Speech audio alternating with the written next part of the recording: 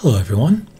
So I spent some time trying to come up with a tile set that I can use for a sort of old school 16-bit RPG. I've been spending some time, playing the old 16-bit classics, and I thought I'd try my hand at doing my own sort of thing. And recently, in the last year or so, Aseprite, I'm never sure how to pronounce that, anyway, came out with its version 1.3 beta, and it includes some great new tools that make creating tile sets a whole lot easier. So I thought I'd give that a whirl, and it certainly did help things turn out a lot easier. So you can see right here, I started off by laying in a simple grass tile, just a simple two-color tile with one light green sort of background and some darker green texture on it. And just going through my files here now. But what I'm using is the new tiled mode.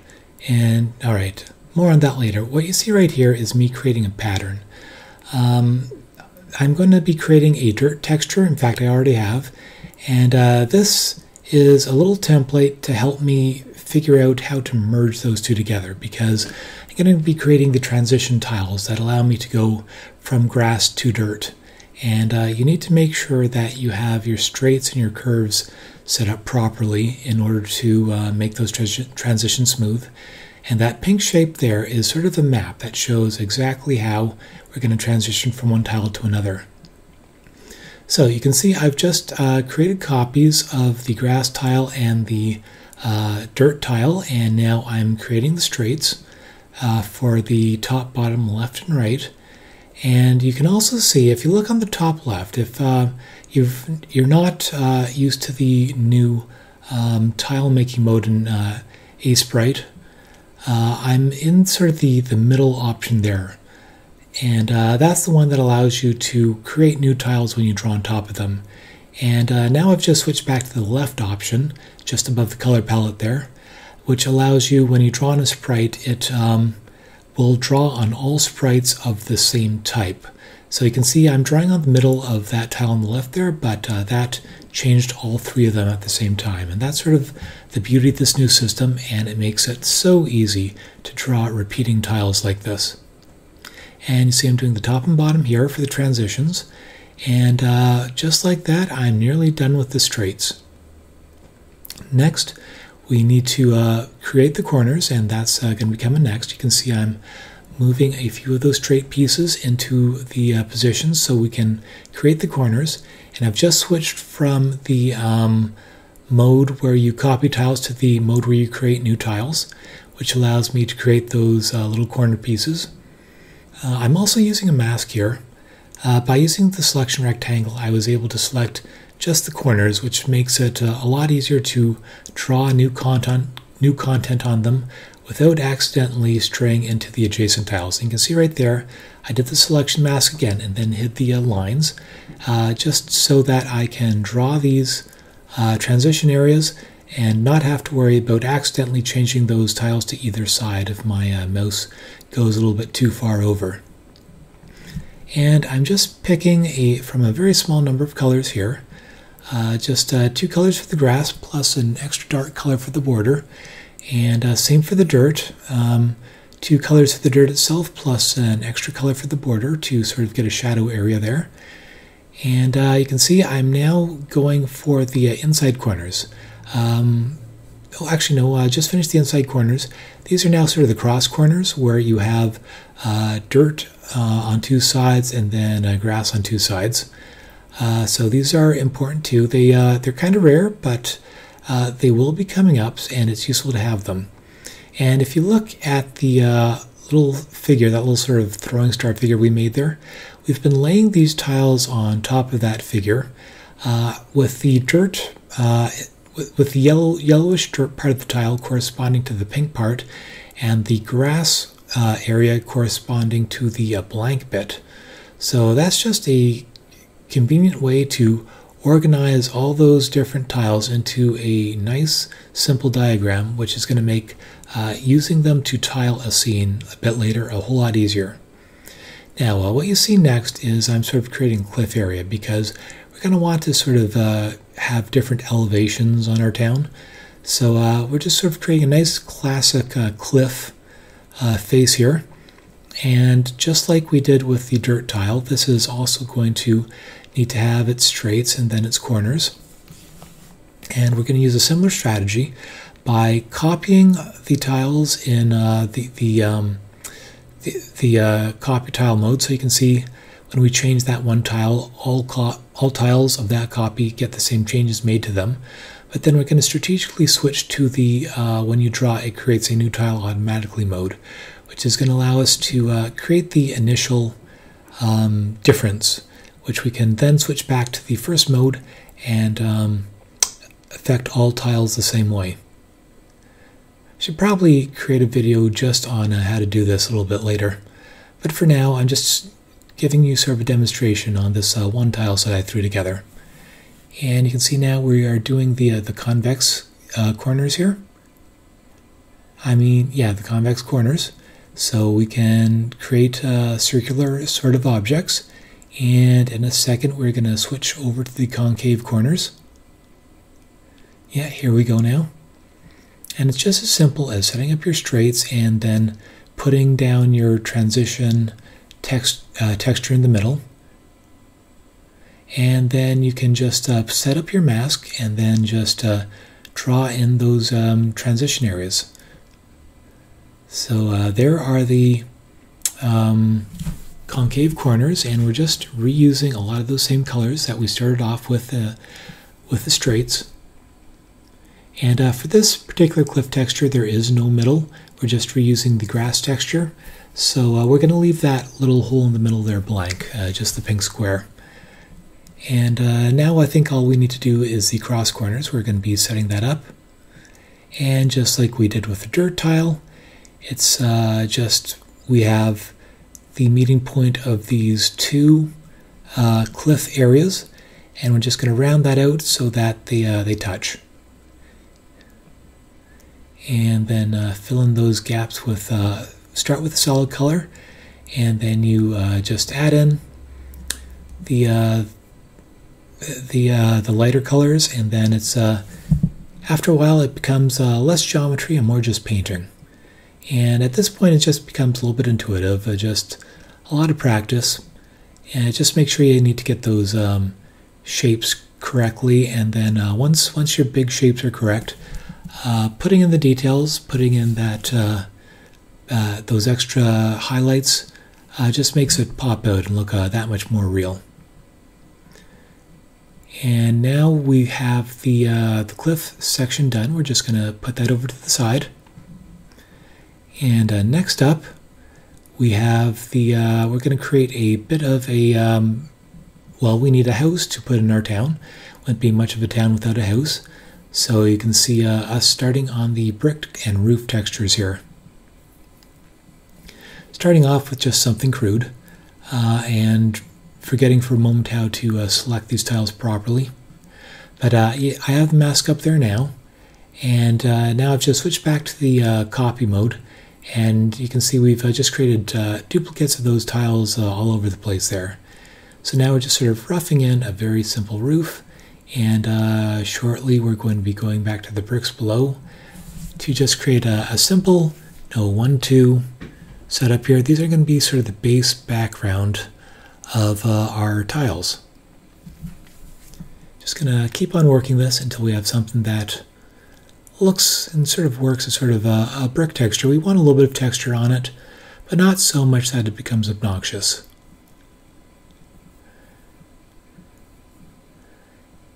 And that looks good. Just touching up the roof tiles again. You always put most of your effort into the final details, and when you look back on it, sometimes those final details you can barely even tell the difference, but it catches your attention at the time you're drawing it. Anyhow, we've just switched back to the create new tile mode just briefly to create those sides. So you can see we're redefining some of those tiles to be the edges of our building. And we just moved a few of them off to the side to give us a little bit more space. And now we want the bottom of our building. We're going to add a little bit of a pediment here, just to give us some transition between the brickwork itself and the grass down in front.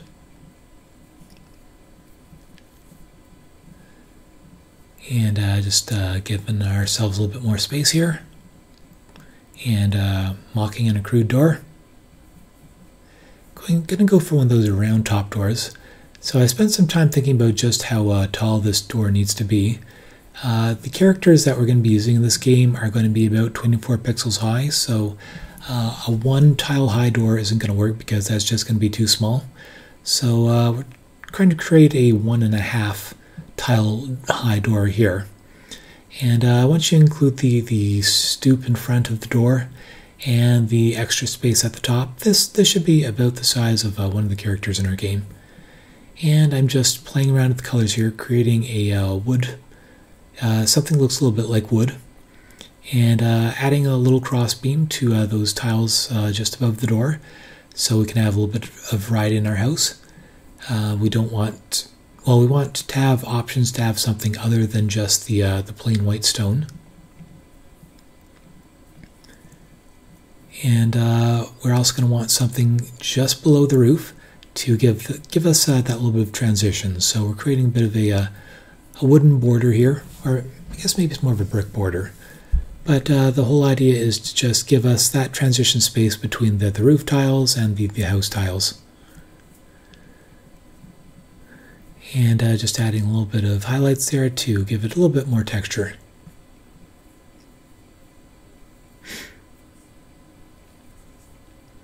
And now finishing up those corner pieces,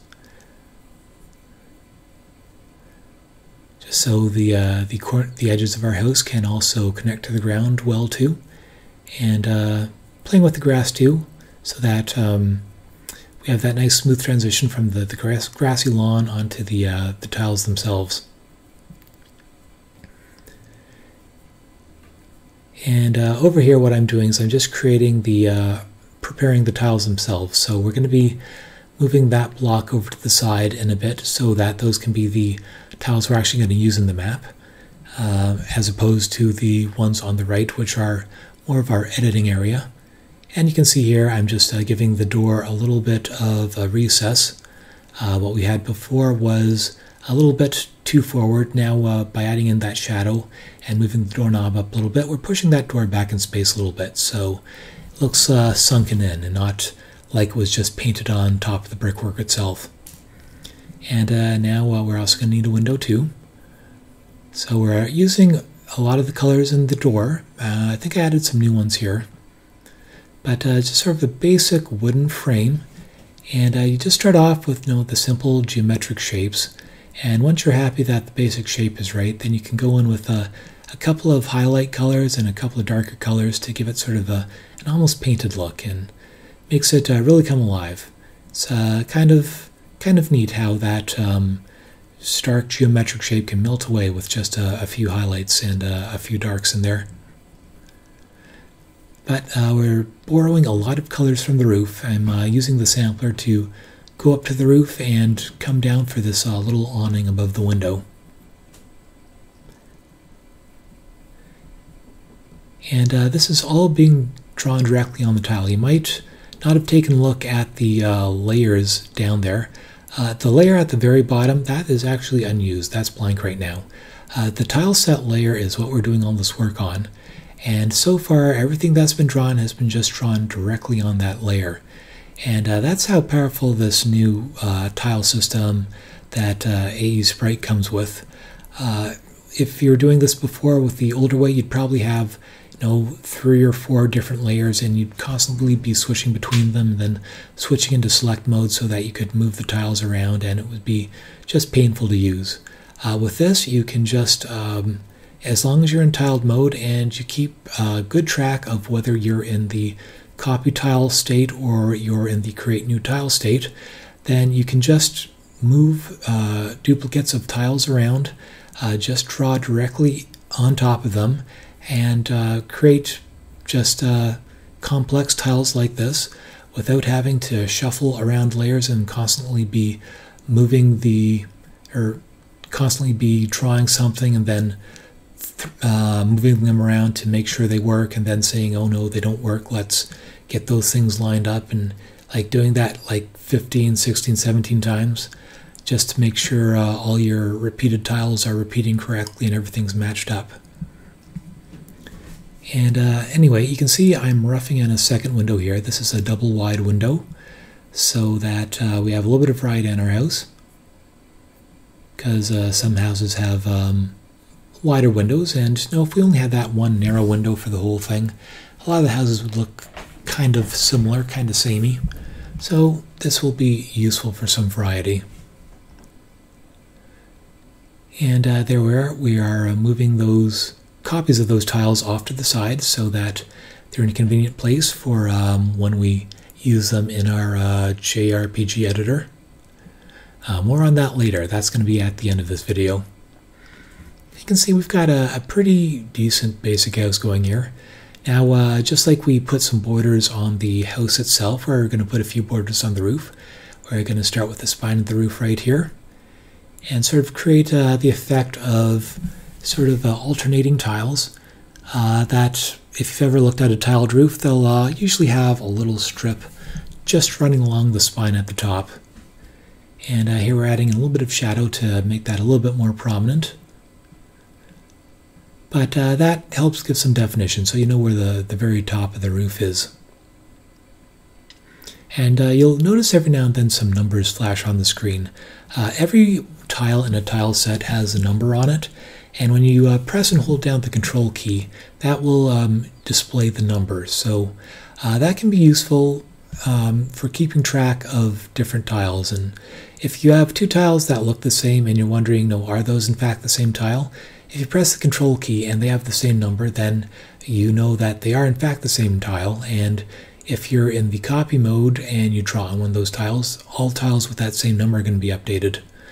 Whereas if they have different numbers, they're actually different tiles, and so drawing on top of one tile is not going to affect the other, because even though they might look the same, they are not, as far as a sprite is concerned, the same tile. So that can take a bit of getting used to, but once you've got that sort of under your belt and you're keeping track of it, it makes it, that's sort of the key of this system, of being able to copy tiles around, and of being able to create repeat tiles and being able to draw between repeated tiles, so you can have these nice smooth transitions with a minimum of fuss. Now you can see right now we've done the roof that is facing the viewer. Now we're coming up with the sideways roofs that are parallel to the viewer, and these angle downwards, so I'm using the straight line tool to figure out where the edges of the roof should be. And I'm going to change this around a little bit later, because you can see those lines are not as even as they could be.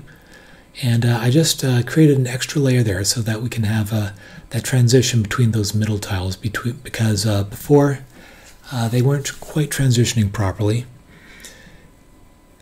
Well, at least they were going directly into the bottom row. It's kind of hard to explain, but by having that extra row of tiles in there, we can be a little bit more careful in making sure that adjacent middle tiles are going to flow naturally into other adjacent middle tiles. And once we have that set up, you can see me going through and putting in the highlights and the lowlights to make those roof tiles look a little bit more like roof tiles. Although it's about this point I realize the middle tiles there that I was talking about are not quite matching up. So you're going to see me go through and redo a lot of those lines in the middle. Yeah, here we go. So just sort of cleaning out a lot of what was there, redrawing them so that they're more evenly spaced. And we've got a better flow going into them. And just sort of tearing them down to just the primary colors, and then going over them again with the cut line, with the division lines between the tiles, and then the highlights again.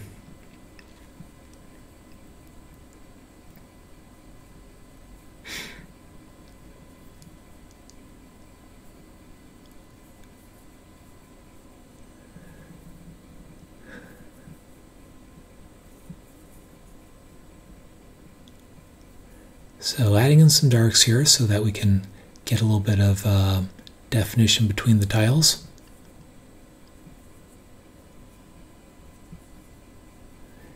And now we're going to try to create a transition between the roof itself and the wall area behind the roof. So you can see I just created some copies of those wall tiles, and now we're drawing in the sort of continuation of that border area, that sort of brick border area.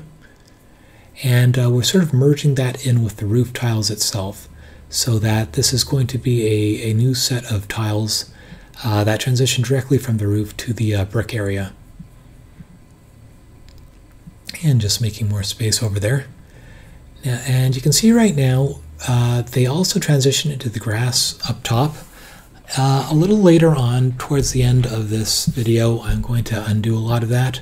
But for now, I was thinking along the lines of the entire tile just being one brick, and the background being part of the roof too. Like I say, I'm going to change that later on, but for now, that's what I'm thinking here. And there, I just made a copy of those tiles over there. That's just putting them sort of in the loading dock there. We're going to move them off to the side too a bit later. And now I'm going to prepare to flip this. I had a couple of stabs at this because I was getting mixed up between whether I should be in copy mode or whether I should be in the duplicate mode. Because when you copy and paste tiles like this and then you try to flip them horizontally, it matters which mode you're in. Okay, that looks about right. And now I'm just creating sort of a duplicate on the side there in case I want to make any changes later. And next we're going to draw the spine for the parallel roof as well. So just starting off, roughing in the shape using the line tool. And we're going to finish off by putting in those bricks.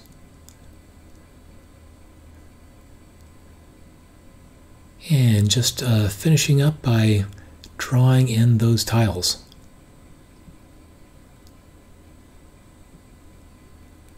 And again, this is much like how we were doing the roof tiles before. You start off with just the shapes and the basic colors, and then you can touch it up by adding in some highlights and some lowlights to make it look more dimensional. And we're putting a spine on this roof here too, because that's a good way to communicate to the viewer exactly where the top of the roof is.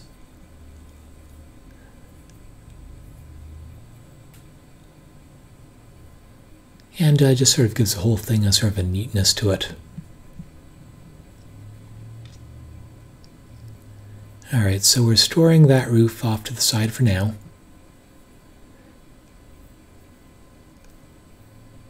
And you can see here I'm making the stone that's going to go underneath it, as well as the grass that's going to go above it.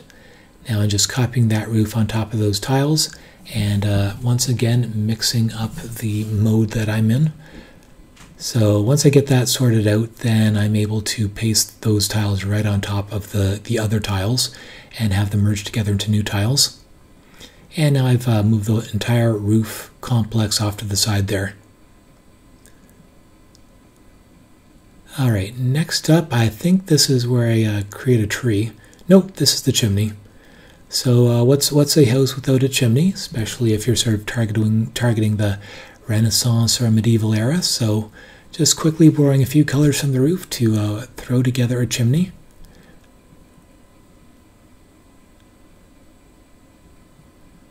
And that looks good.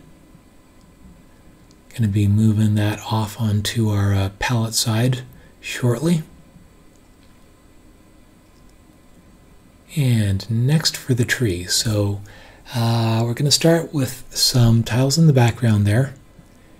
And just roughing in a tree on top of it. I think I actually moved those grass tiles onto layer 1. It's I think the only time in this whole process that I used layer 1. And it's just to give us some background so that we know when we draw the tree, it's going to stand out nicely against the background.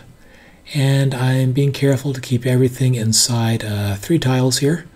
And in fact, I put down a mask to start with, just to make sure we don't accidentally draw outside those borders. And now I'm just copying and pasting the tree over there. And we're moving our chimney and our tree over to the palette area. And again with the tree too, I think, oh no, we're just reorganizing things. Yeah, this is where I remembered that we needed some staircases. So just creating a little bit of space here, starting just by laying down the colors we're going to want to use, sort of a middle sort of wood color. Then we lighten that up to look like the top of several wood planks, but we have those dark lines to be the bit that's going to be the vertical of our stairs. And sort of copying the same sort of format you see in a lot of RPG games. And of course we're going to want some sort of marker at the edges of our stairs, sort of a railing or something, and a transition to the grassy area below. So we turned those 6 tiles into 6 different tiles. And if you look at the left side there, you would have seen we were in the Draw New, and we still are in the Draw New mode, which is why when we draw on those tiles it creates brand new tiles. And now I'm sort of copying and pasting parts of those stairs together and putting them off to the side. All right, so much for the tile set. After creating all those tiles, we probably want to make sure that they work well together. So I've opened up Godot here, and you can see the tile set in the bottom there, and I was spending some time creating a bit mask. And I'm not really going to go into how to set up tile sets in Godot, but let's just take it, well, that's what we're doing. And now we're just rearranging a few of our tiles on the side here. I noticed that the house was up so high we couldn't use Godot's tile set to create a tile for it properly. So just moving that around. See me creating tile atlases here and creating the tree tiles. This is basically just grouping some of the tiles in our palette together so that they form nice, neat units in our palette menu here. Alright, time to finally create a background. So here we are creating a nice grassy field, and now we're using that dirt tile, and thanks to that neat shape we created, that makes it easy to lay down patches of dirt. And same thing goes for the cliff tile, but we're doing that one manually. We're not using the auto tile feature here. We're just using a tile atlas for that. Now let's make a simple house using those house pieces we made. Put a roof on it, and some windows and a door. And there goes our staircase. And we also created that other roof, so let's get a house using that roof style too.